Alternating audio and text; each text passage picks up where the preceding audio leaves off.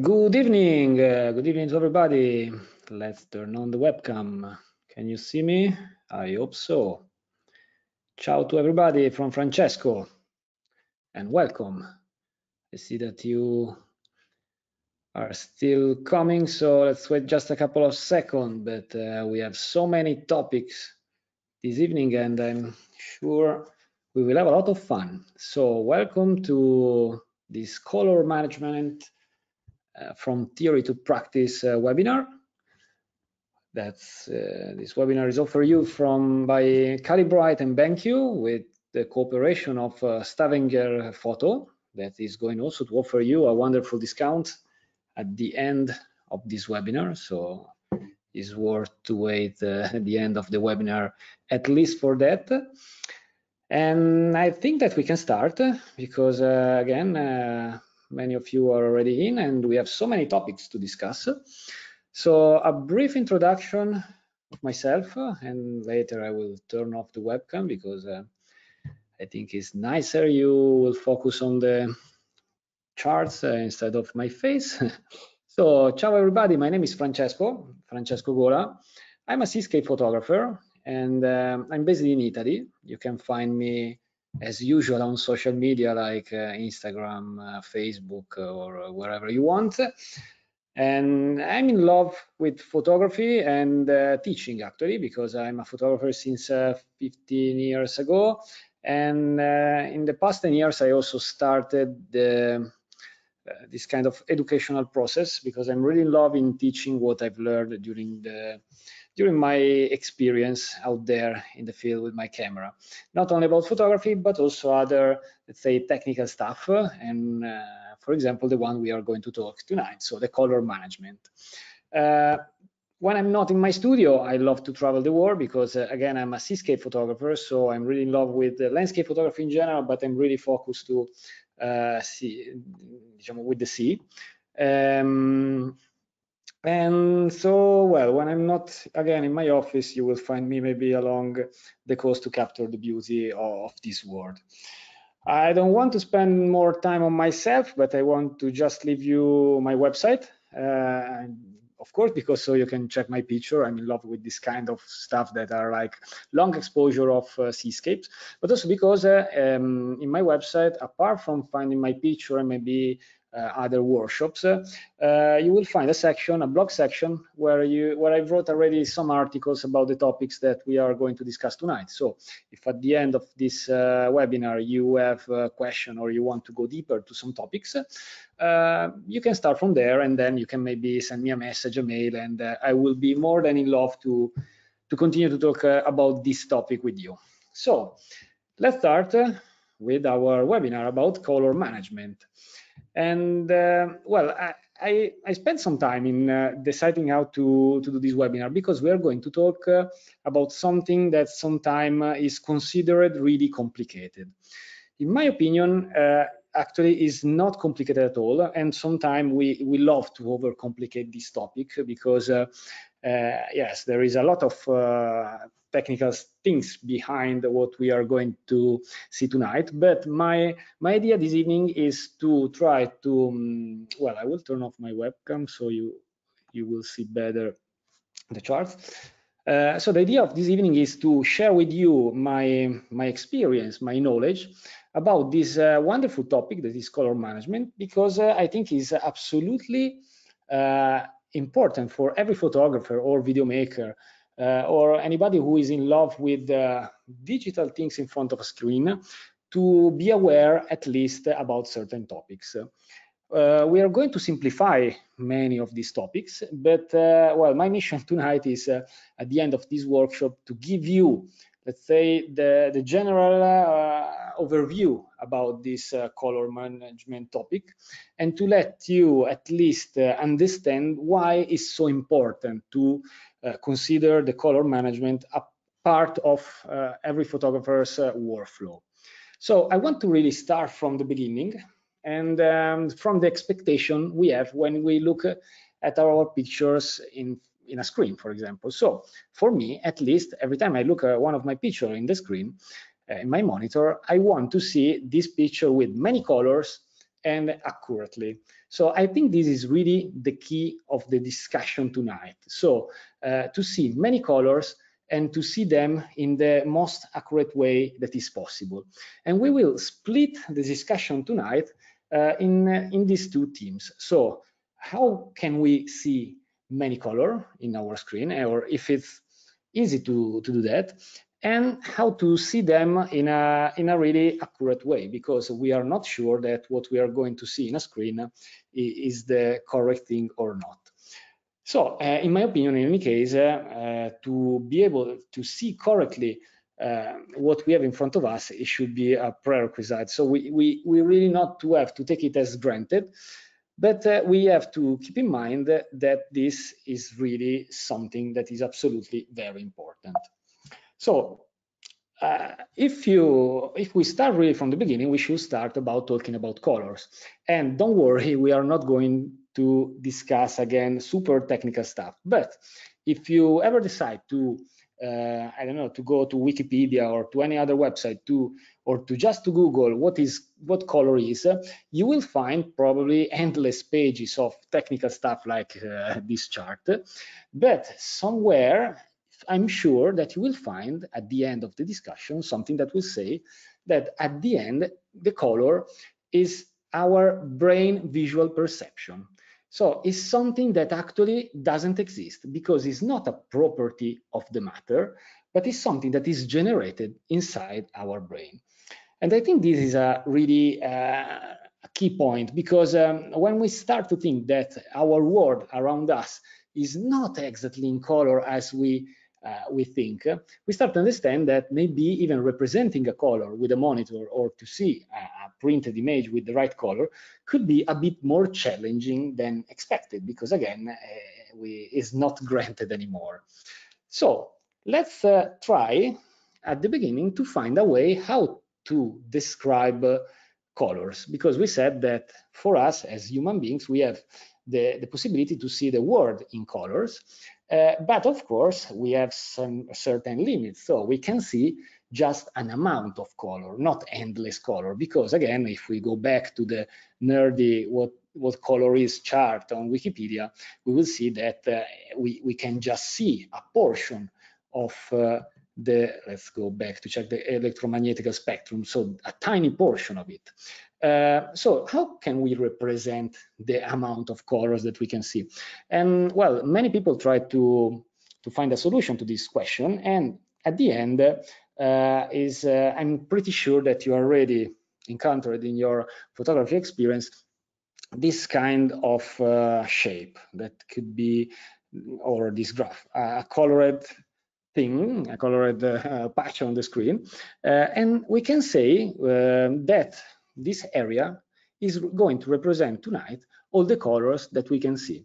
So it means that if we can see a color is inside this area, if we are not able to see it, it will be outside.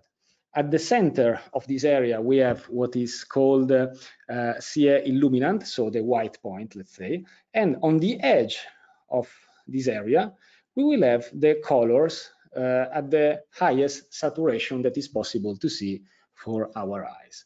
So don't worry, we are not going to go deep to this topic, but what you have to keep in mind this evening is that this area will represent the colors that we are able to see.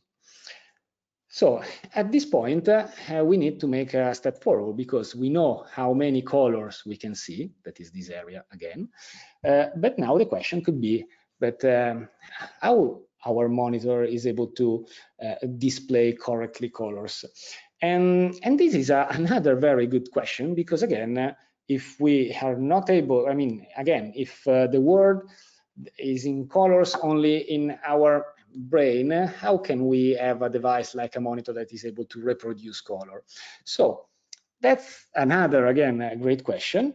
And at the end, we can say that the colors are represented in our monitor, or in, let's say, in real life, through what are called models. And I'm absolutely sure that you already encountered color models. So basically, a color model is a way to mix a certain amount of colors in order to create other ones. So our monitor is working with what's called the RGB model. So basically, we have some colored light source, blue, green, and red, that mixed together, they are creating all the color that we are able to see in our monitor.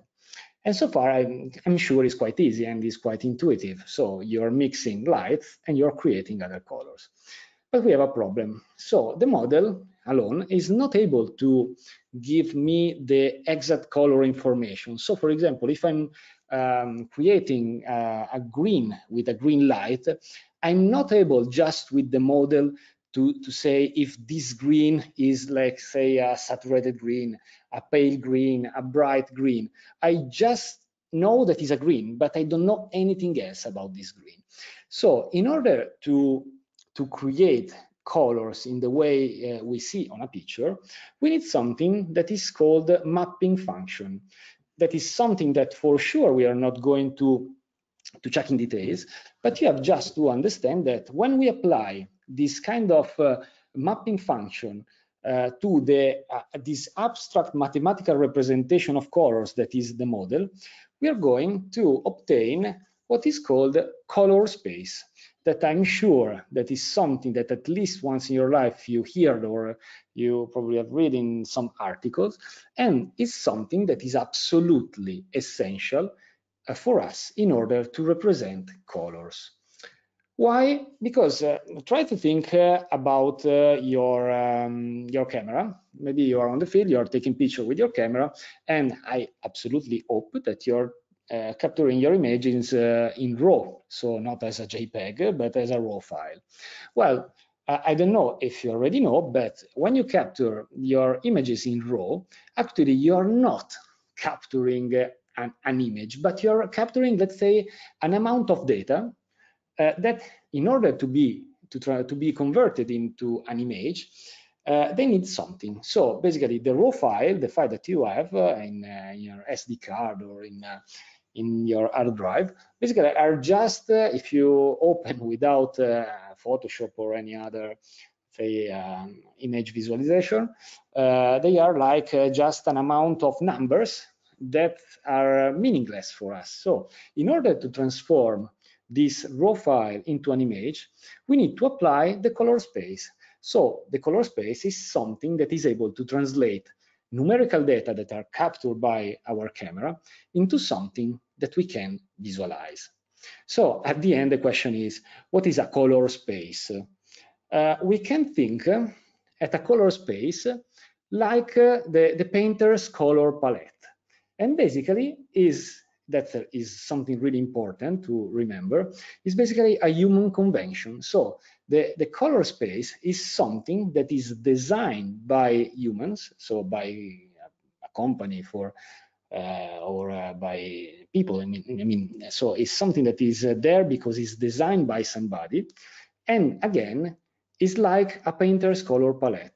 What does it mean? That if we take our raw image and then we take a painter's color palette, we are able to paint our image into our screen. So according to the different color palette that we are going to use, we are going to obtain a picture that could be slightly different one from the other.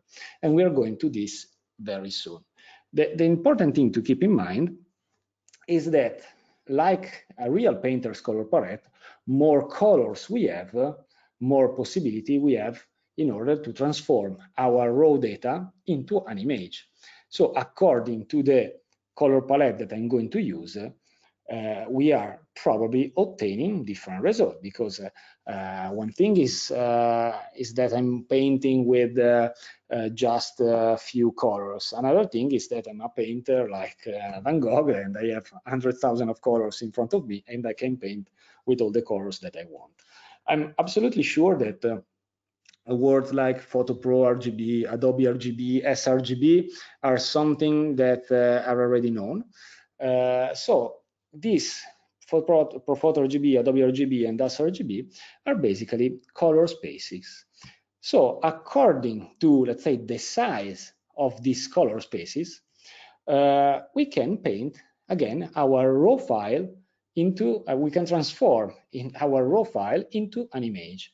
When I mean size, I don't mean the physical size of the colors palette, but the amount, how many colors we have in this palette. So, for example, the sRGB is a color space that is quite tiny because we don't have many colors in order to paint our image. On the other side, for example, for ProPhoto RGB is a color space that is designed to be so big that is containing actually even colors that are not even possible to be seen by our eyes. So it's something that, if you remember the colored patch that we saw at the beginning, they will be outside of this colored patch. So they are something that we can't even see. So again, larger is the color palette, more colors we have to describe the data in our raw file.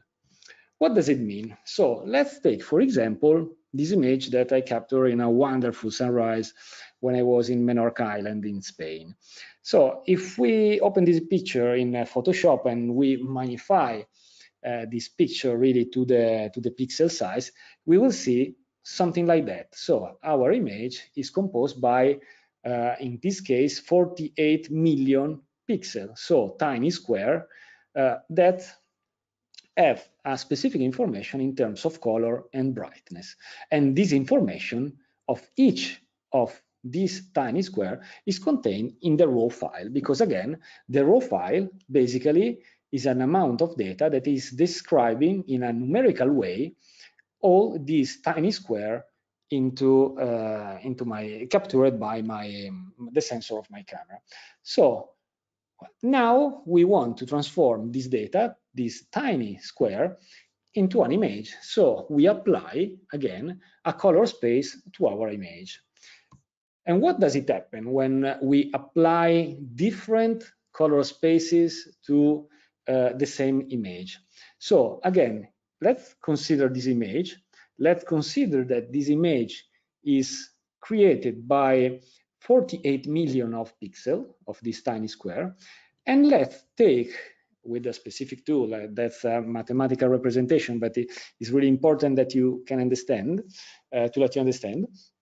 So if we take each of these tiny colored square and we try to put them inside of our CA diagram, so the area where we can see that contain the color that we can see, you will see that if I apply different color spaces to the same image, I will obtain different results. So for example, with the sRGB colors, I have less colors, and so my representation in this graphic is kind of different of the one on the right side, where you can see, for example, I have more colors represented here. So I'm using more colors in order to create probably more use in the image. So I will get more color details in my image.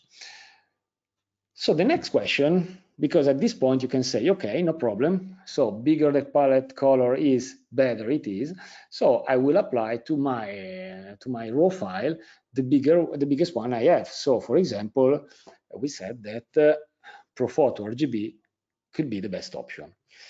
So the problem is that that maybe your monitor is not able to reproduce all this color. Why? Because actually at the end, the monitor is just a physical device. It's something that was created by humans, so by companies. And of course, there are some technical limitations, for example. In fact, let's try again to take our picture. That is, actually, this is a different picture from the one that I showed you before. But in any case, let's take our diagram, let's say that like our colored diagram where we see all the colors that we can see. And let's put every pixel of our image inside this diagram.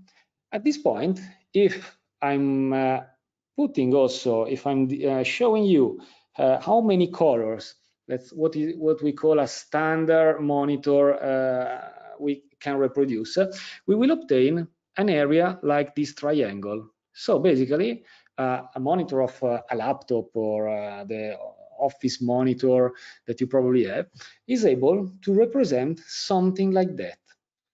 And as you can see, we have some of our pixels that are outside of this triangle. And what does it mean? It means that our monitor will not be able to reproduce this color.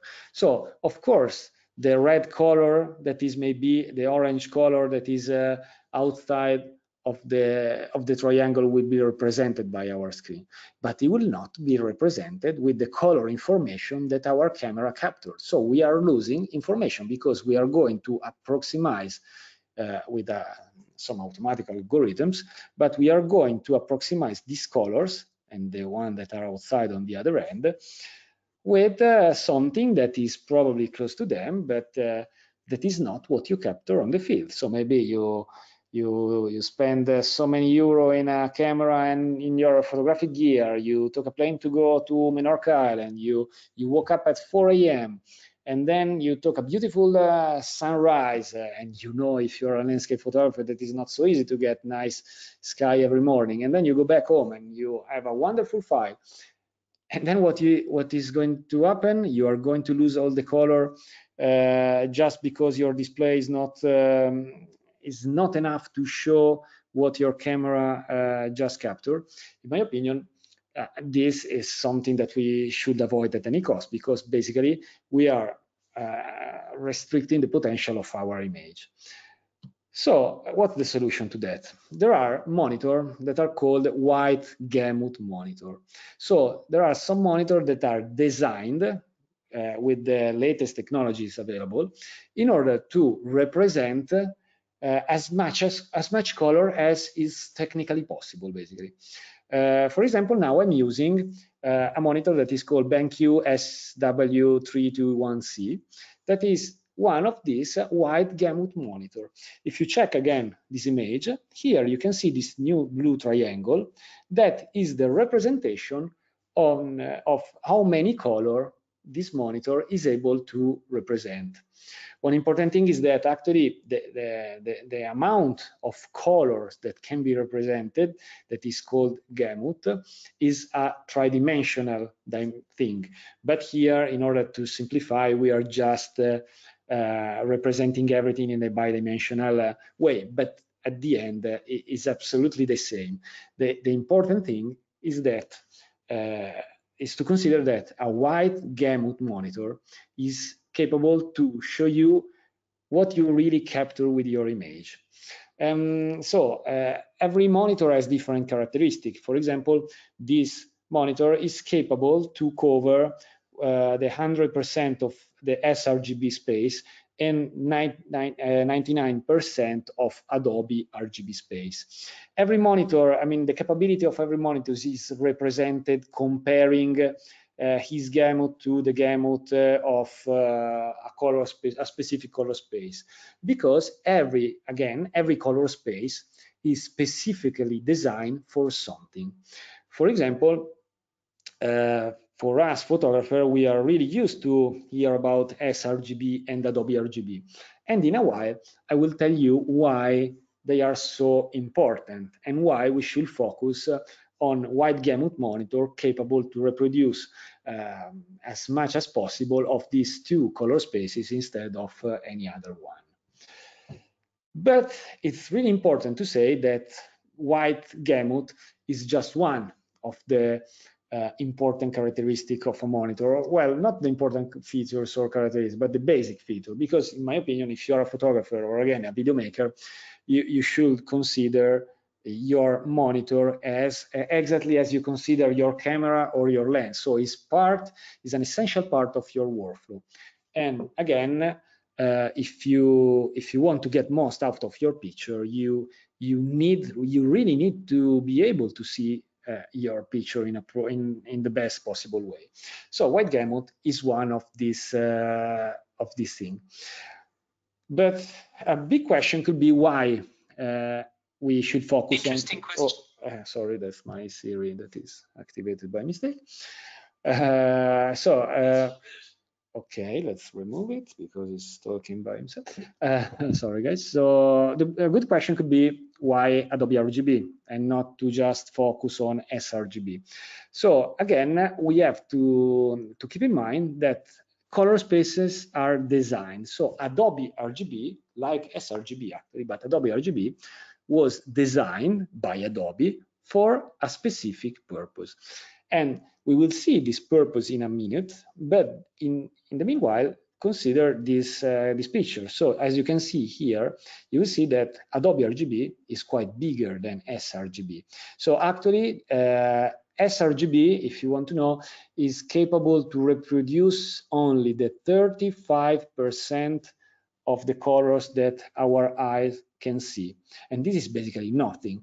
And this was designed in the 90s when the first color monitor were available on the market in order to define a kind of standard for visualization, for the visualization of the colors.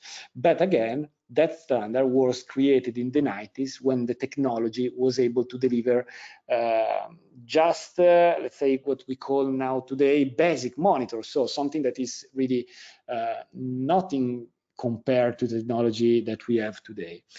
But Adobe RGB was created for something else. Again, we can represent in this, that's why it was so important to introduce it at the beginning of the conversation. So if we check again this colored patch that is representing the color that we can see, we can represent not only what is the gamut of the monitor that we already know that this triangle is considering, we can consider this triangle like the gamut of a standard monitor, but we can also consider we can represent the gamut of anything. For example, a piece of paper, a sheet of paper. So if we try to describe on this chart what is the gamut, so the amount of colors that can be reproduced on some photographic paper, on a standard photographic paper, we will get something that is not anymore on a triangular shape, but is like a patch almost of this size and of this shape. What does it mean? That this specific photographic paper, actually, if you want to know, this is the Hahnemuhle Photorag Ultra Smooth, I think. Yes, so it's a very common and super nice paper if you want to print your images. Is able to reproduce this amount of colors. So as you can see immediately, the gamut of the paper is bigger than the gamut of the monitor. So if we are going to display an image, or if you want to print an image on this paper, you are going to have an amount of colors that you are not even able to see on the screen. So it's impossible that you're going to print them in a proper way. But if you are going to use a wide gamut monitor, as you can see, almost everything of the gamut of the paper is inside the triangle. So it means that everything that we can see on the screen can be printed on the paper in an easy way because we can see what we are going to print. And it's not by chance that the wide gamut shape is a triangle with this size, because again, it was specifically designed in order to match the world of printing. So to match a printed paper that again is with this shape. That's very important because again, a wide gamut monitor is able to let you see many colors, and not only all the colors that your camera is capable to capture, but it put you in the position to print the image that you see on the screen on a fine art paper, for example, like the one that I told you before, being sure that you will see what you're going to print. So you're going to print in, of course, following all the good rules of printing, but you will be able to print your images without any issue. Again, there are so many other features that we should keep in mind, and I will let's discuss just a few of them. Another really important characteristic of monitor should be the panel technology.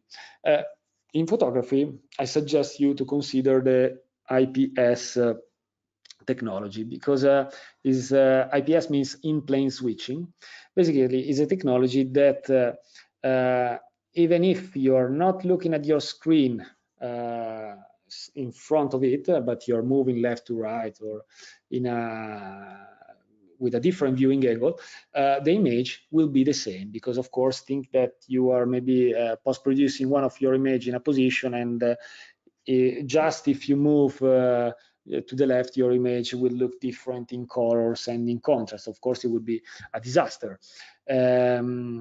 And also, this technology, the in-plane switching, is able to provide a very wide gamut. So, of course, for us, for photographers, it's really important that this is the technology of our screen. There are other technologies like the twisted nematic or the vertical alignment, but these are for other purposes like gaming, for example.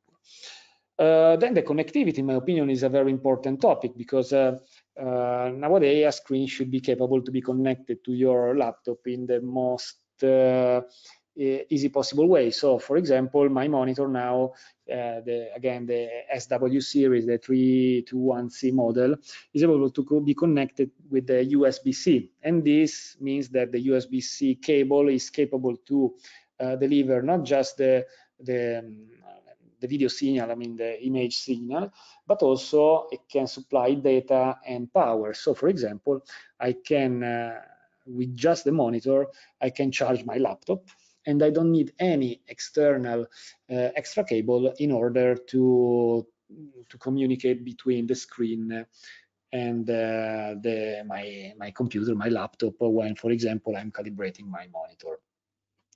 Again, the resolution is very important, because that is a very subjective topic, in my opinion. But for me, if you have a panel with an high resolution, let you see your image, let's see, in a better way. I mean, that's a very easy to understand picture, in my opinion. I mean, higher is the pixel density in your screen, probably nicer will be the feeling of viewing your picture there.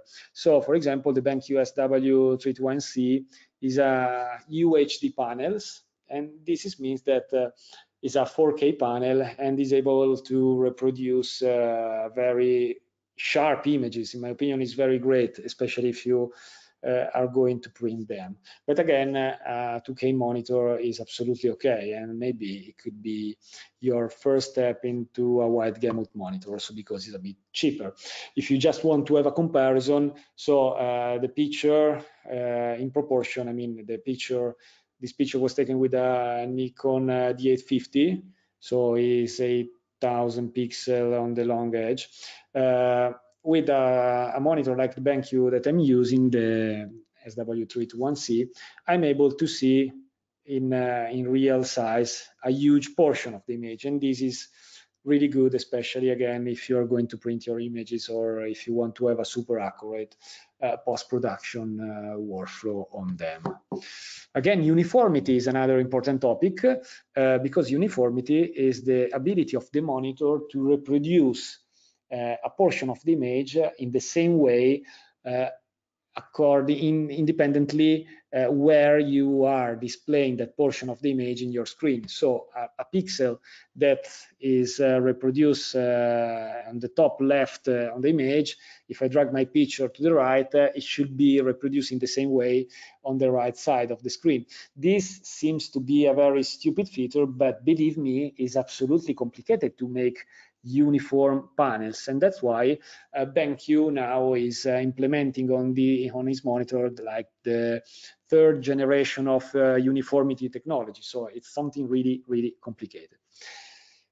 But again, it's important when you work on your picture that the colors on your pictures are, I mean, constant independently of the position of the screen where you are reproducing them. At the end, the last important thing, in my opinion, the last feature that I will really keep in mind is what is called lookup table, 3D lookup table. Basically, there are some monitors that have an additional chip inside where you can store some information. Basically, these kind of monitor are the ones that are capable of the what's so-called hardware calibration. So the hardware calibration that we are going to see in a few minutes is the kind of calibration that let you store some information inside your monitor directly. In this way, we will be able to reproduce our color even more accurately. And I think that's another thing that is, of course, absolutely important.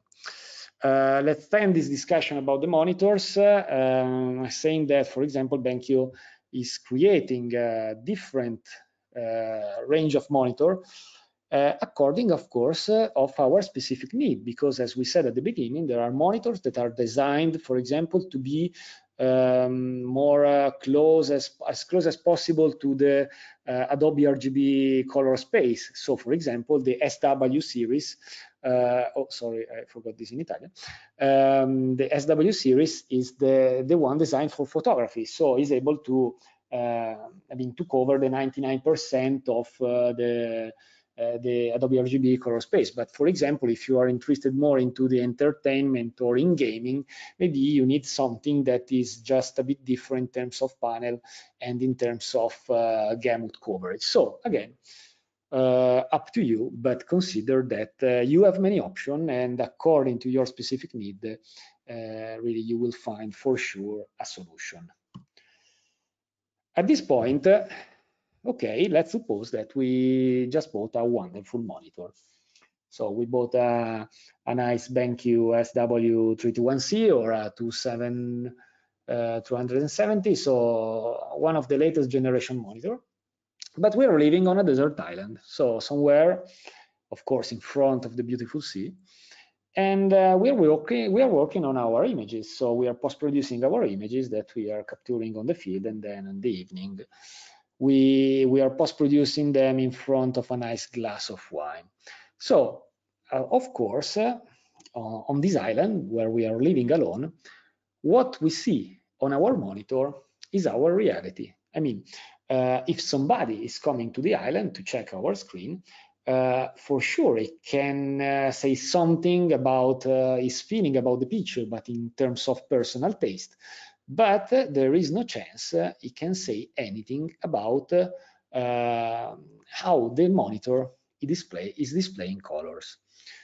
But what happens if we, let's say we get an internet connection and we are able to send for, I don't know, because we bought Starlink, and we now are able to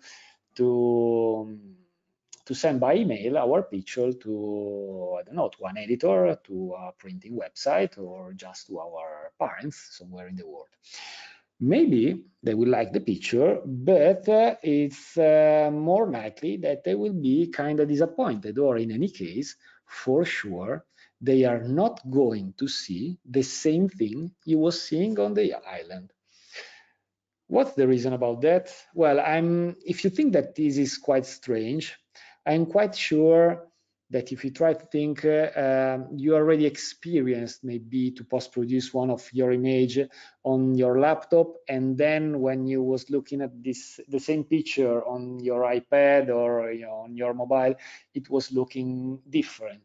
And if you didn't, because it's your first time it's your first step in the world of photography, I'm 100% sure that you experienced like the TV wall on a supermarket, when you have these hundreds television in front of you that are displaying the same thing, but somehow they are displaying the same thing in a slightly different way, because the contrast is slightly different, because the colors are different, because the color temperature feeling is different.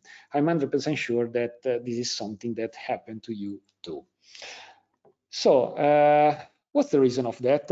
I will try to explain with the Mexican restaurant example, also because it's almost dinner time, I think. So let's go to the Mexican restaurant, because the Mexican restaurant is something that I really love, guys. So if you ever meet me on the field, propose me a Mexican restaurant and I will say yes for sure.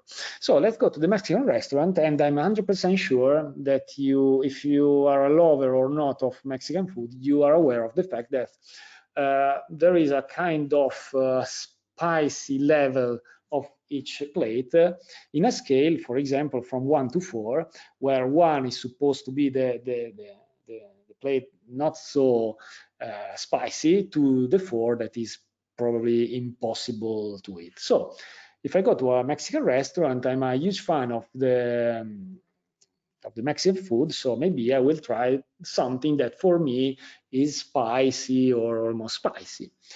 The problem is that in the kitchen we have Pedro or Juan or any other name that you want, that is a Mexican guy. Maybe we are the same age, but he's coming from Mexico, where he's using to have Mexican food and spicy food as I'm used to pizza, for example. So what is maybe spicy for me is nothing for him, and what is spicy for him is something that is really is impossible to be eaten by me. So what's the meaning of this? It's the fact that the perception of the spiciness is really dependent on the subject and to the convention that we used. So me and Juan, that we are maybe same age, we are human being, we are same DNA basically, but for us, the same thing, the spiciness is completely different or is slightly different, but it will never be the same. So again, the perception of the spiciness is subjective. How this can be related to photography and to monitor? Because actually is absolutely the same thing. If we take two monitor, maybe two identical monitor, two BenQ monitor that we just bought, maybe from two different places or even from the same place, and we display on them the same image, the two images will result slightly different. For example, this is just an example to let you understand. We said that we create colors with this colored light, and the amount, the intensity of light, the green light, for example, can vary from 0 to 250. For example, at the level 200 of the intensity of the light, in one device, the green is something. On the other one, it will be something slightly different. Here, of course, that's just for graphical purposes, so I'm showing you something that probably is not real. I mean, the difference will be probably less, but it's just to let you understand that the two devices will display the same thing in a different way. Why? Because the color is, as we say, is device dependent.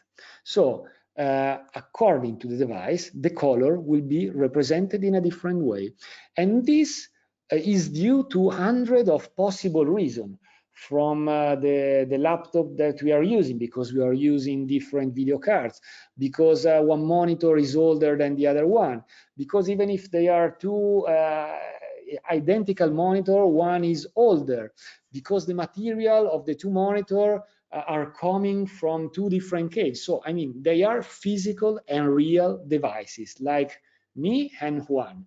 And so we are different, even we are the same. And so two monitors are going to display the color in a different way.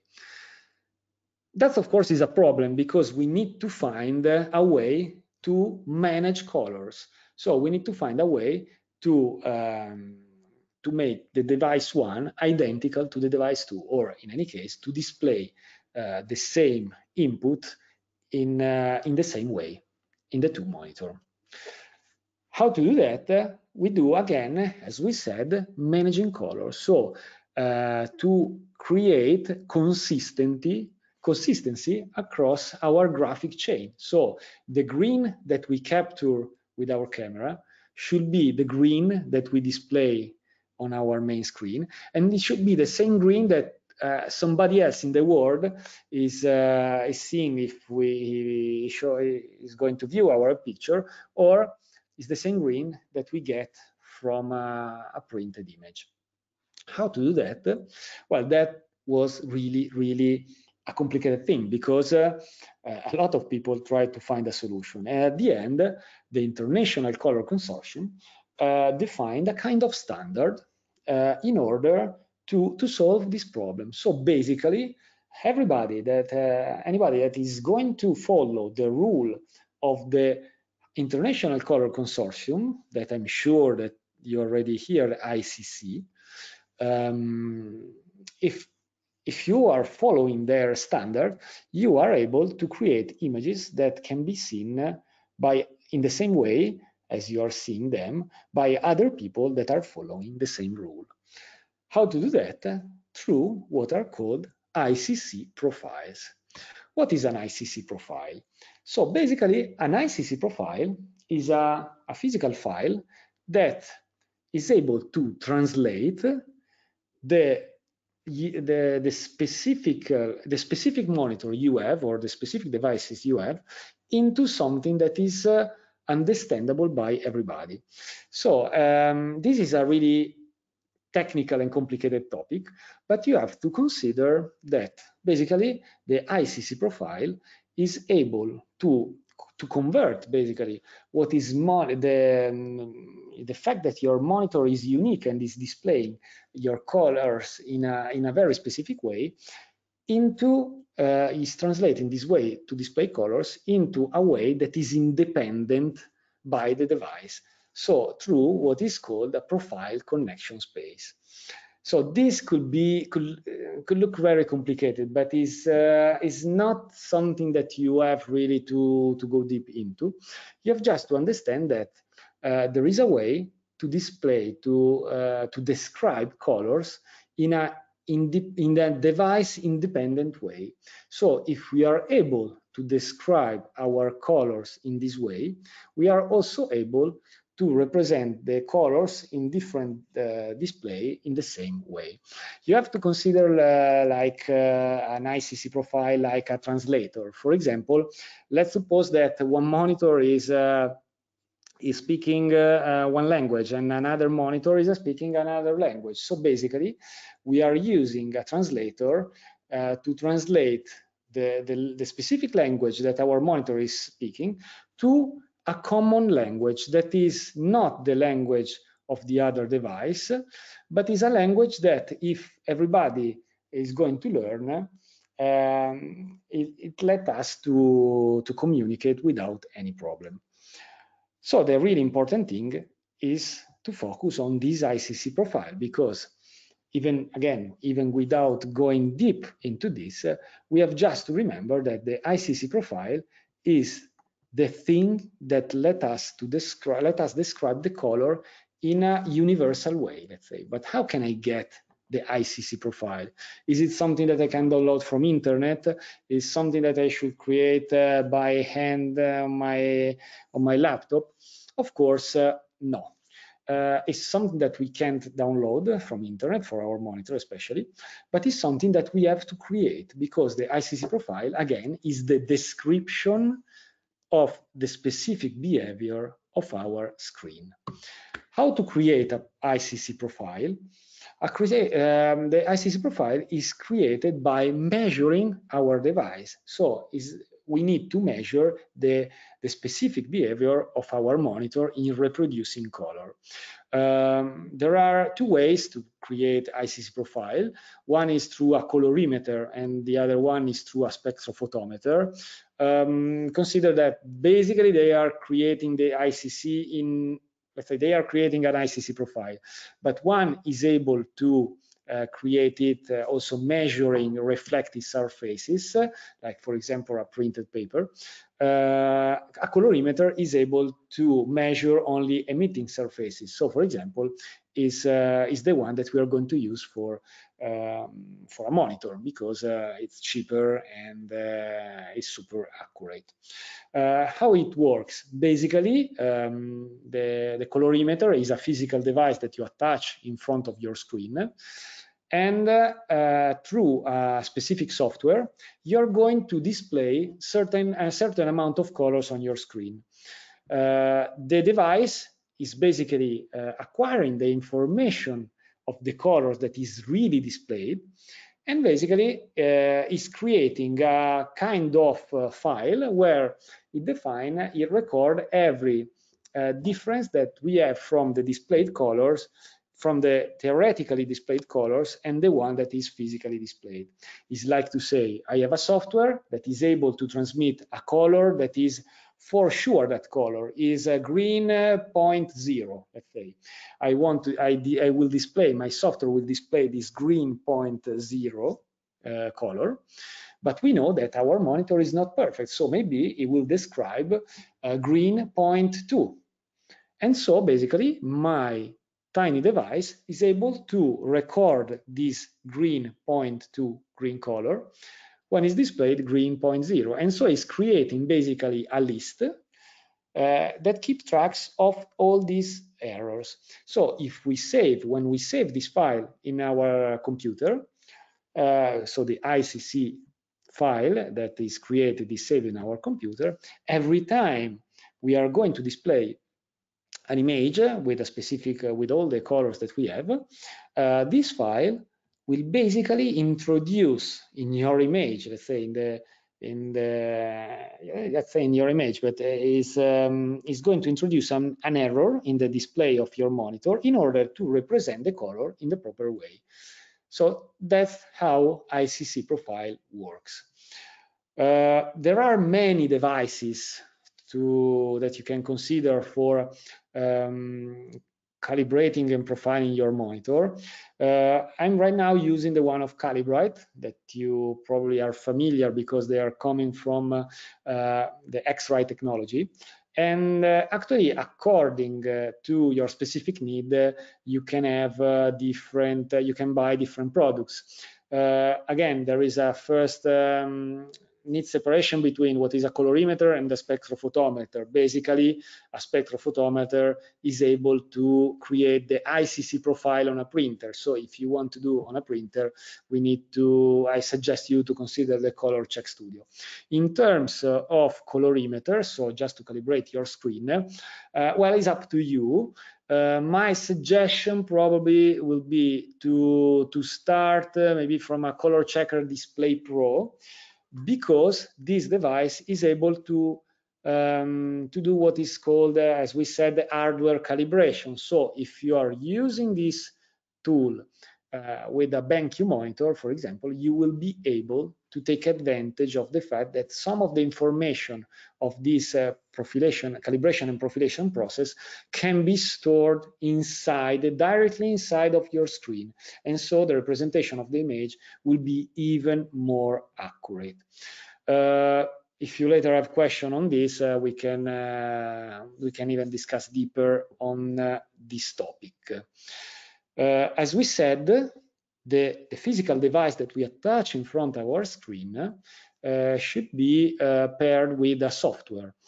If you are using, I don't know, any monitor, maybe your laptop or even your office monitor, you can use directly the software provided by Calibrite that is called CC Profiler, that is able to, again, create this ICC profile. If you're using a BenQ monitor, you can, again, take advantage of the fact that you can store some information inside of the screen directly. And so I suggest you to use the BenQ Palette Master Element software. That is a software that it can be downloaded for free from BenQ website.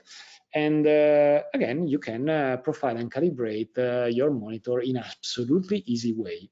It's not the moment we can't go deeper into the process of the calibration and profilation, but again, if you go to my website, there is really a step-by-step tutorial on how to profile and calibrate your monitor. But there is an article, a tutorial for BenQ PME, and a tutorial for CC Profiler. So you will find the detailed information. So at the end, if we are at the Mexican restaurant, how can we order the right dish? So it's quite easy because again, we should do as we will do for our monitor. So basically, I will go to the restaurant and I will order all of the 4 intensity of spiciness, and I will note down what they represent for me, how they are spicy for me. So basically, I'm making a characterization. So it's like we said to take a calibrator, a colorimeter, and to attach it to a display and to start to display different colors in order to read what this color is exactly for this monitor. So I'm going to check for me what is this this level of spiciness. And so I create a list that could be our ICC profile that I will give to the waiter. Then the waiter is able to go to the kitchen, to the chef, in order to order my food as spicy as I want, but translating the spiciness information to the chef. So basically, after a kind of standardization that I give to the waiter, that is our ICC profile, is able to translate to the chef, so to the video card of our laptop, for example, how to display the right color, the color that I really want. In this case, the Mexican dish with the spiciness that I really want. Or in other words, we are able to really to display the same picture in 2 completely different displays. Because, for example, this is a comparison between my laptop, that is a MacBook, and a BenQ SW321C monitor. So another technology, another level of quality, but they are displaying the exact same things, and this is thanks to the ICC profile that I created with my Calibrite device. Perfect. I think that we need to start the Q&A session because we are at the end. So I really thank you very much, and I hope that you found this this webinar interesting. So let's check if we have some question from you. And please, these are my contacts. You can find me again on Instagram, Facebook. You can send me a mail, or you can contact me through the website. So if at the end of the time we have left, you have still question, you can write to me. So let's check. In the meanwhile, I will turn on the webcam again. So hello again. Oh my God, I needed some water. So Hubert, why is okay, wait, because the is scrolling down. Okay, why is this 90% of Adobe RGB? There is so much outside this monitor that not cover. So yes, okay. Adobe RGB is the standard that now we are using because is the way we can translate what we see on a screen on a printed paper. And even if we can see more things, and maybe we can have screens that nowadays are even more capable to reproduce even more colors. Again, a cotton fine art paper like the Hanemul that I'm using has a defined gamut. So we need to use Adobe the Adobe RGB because is the best match we can have with a printed paper. Then can one calibrate with the USB-C cable? It will not affect the quality. Absolutely yes. You can calibrate with the USB-C cable. Actually, I'm doing it. It's not affecting absolutely the quality. Actually, is even solving some issue, because if we are not using the USB-C connection between the monitor and your laptop, for example, you have to use an additional USB cable in order to transfer the data, because the display port cable or the HDMI cable is able only to deliver the video signal, so the visual information, and we need something to feed the laptop and the monitor with data. With the USB, we have everything in one single cable, so it's absolutely reliable, and you can get absolutely great result.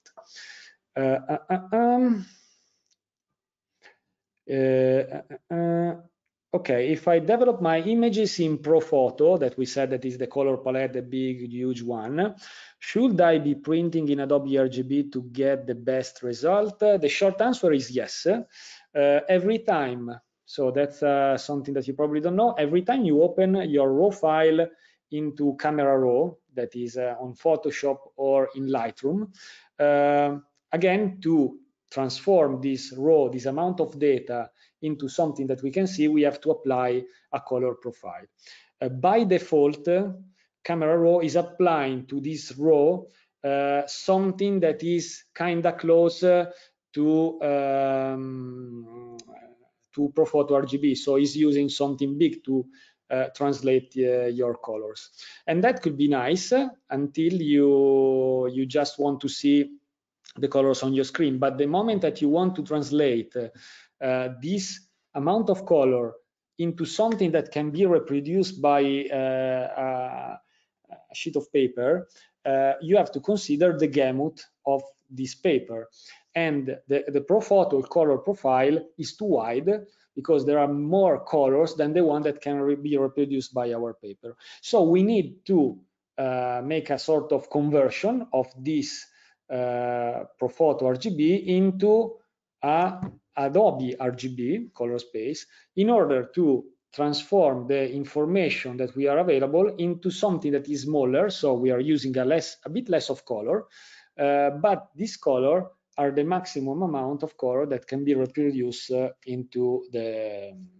our fine art print. So it's absolutely important to do. If you don't do, what happened? That you are describing the picture with a lot of color, you're going to print this huge amount of color into the paper. The paper is not able to reproduce all this color, and basically you are going to lose some shades of color. So you're losing colors.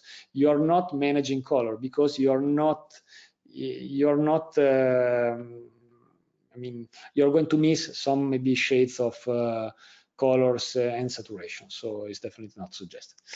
Okay, let's move on.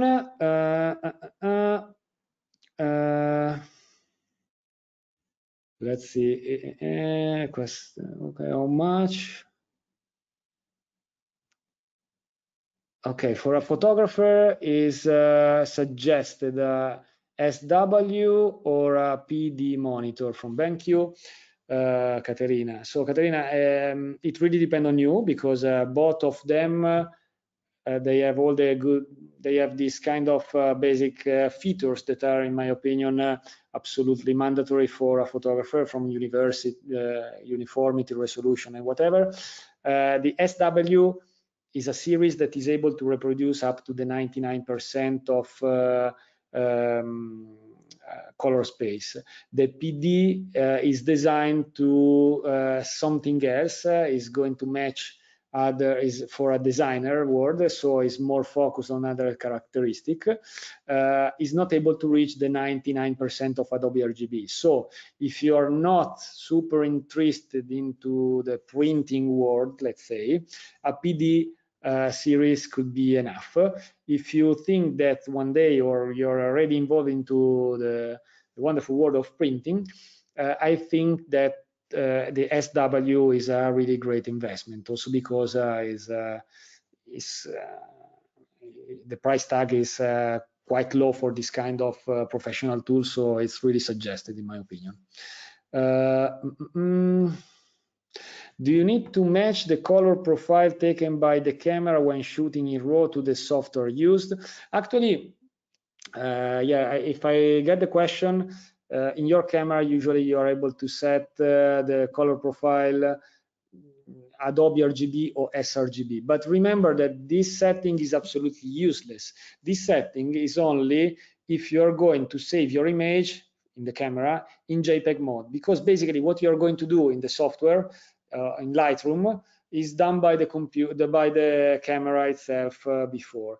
If we are shooting in RAW, it's absolutely nonsense to apply any of this setting, because it's not applied to the file. Again, the raw file is just an amount of data.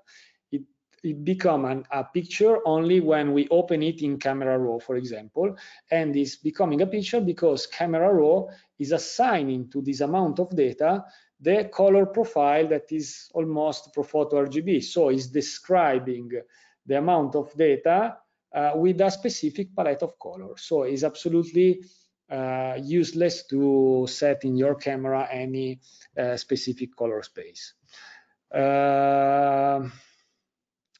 Okay, let's check if there is a last question, and then I think we are really at the end. Let's see if I missed something. Okay, there is a question about Palette Master, that there are a few versions that are not working properly in Windows. Well, I suggest you maybe send me, Masha, send me a mail, because I will try to help you. Usually the latest version of Palette Master Element, because it's a software that is updated constantly, is able to fix all the previous issue. But if you have any limitation in selecting the 16-bit lookup table, maybe you need to try to use an older version if you was working with that version and it was working before. So hard to say like that, but we can go deep on this. Let's see if I have something left. I think no, I think everything is answered. So, okay, I think we are at the end. So thanks again. So I would like to thanks again BenQ, Calibrite, for offering us this wonderful webinar, and also the Norwegian reseller Stavanger, because it's going to give you this discount code if you want to buy a monitor or something related to the calibration world, so some Calibrite product, and in the chat you will be able to find the discount code to be used on their store. So again, Stavanger Photo is the place to go after the end of this webinar. Okay, so no more question, and so it's time to say you goodbye. It was really a pleasure to be with you tonight, and so I really hope that it was something interesting. Again, if you have any additional question, or if you want to go deeper on these topics, feel free to write me, and I will be more than happy to help you to enjoy even more the color management world. So thanks again, and have a wonderful evening. Ciao.